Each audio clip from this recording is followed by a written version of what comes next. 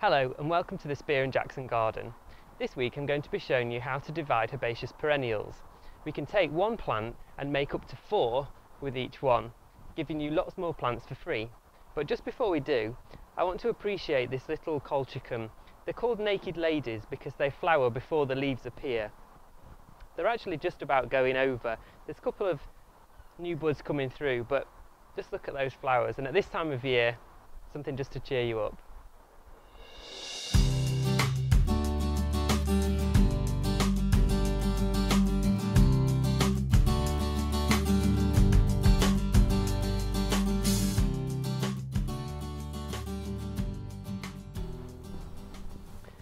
Herbaceous perennials such as these Astilbes have been the real stars of the show in this garden this year, and out of all the plants that came through the winter, none of the herbaceous perennials were affected by the cold, and I think that's because they disappeared underground and then they came back up in the spring as if to say, what's been going on, what have I missed?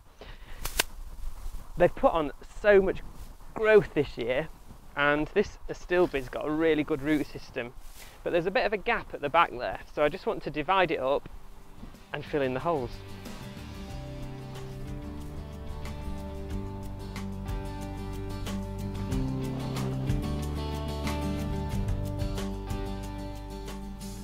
The ease in which the perennials will divide depends on the variety.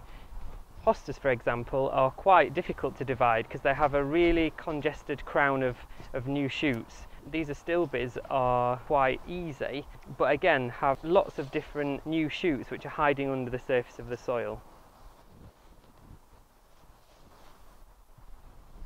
Now I reckon I can get about 3 plants out of this one, and I'm going to try and divide it again.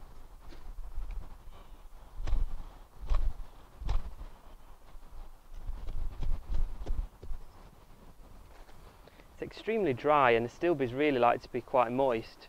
I think it's probably because it's been in a raised bed all summer. Now I only actually need 2 plants to put back into the bed, so I'm going to pop this one on and give it away to a friend.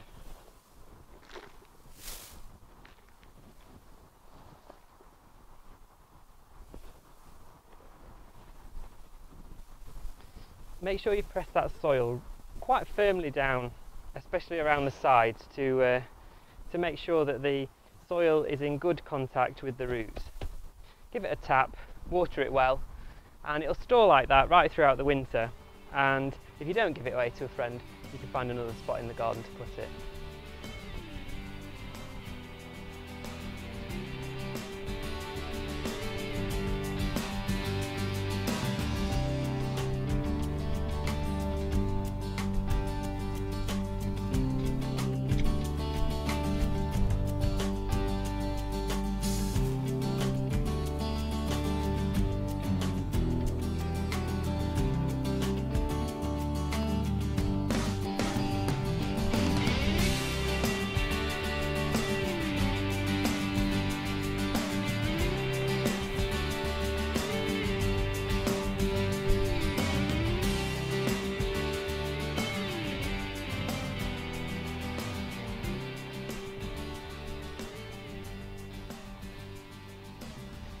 These plants will develop a really good root system over the autumn while the soil's still warm and while it's still quite wet, but they were very dry, so I'm just going to water them in, and they shouldn't even notice that they've been moved, and next year this clump will be even bigger.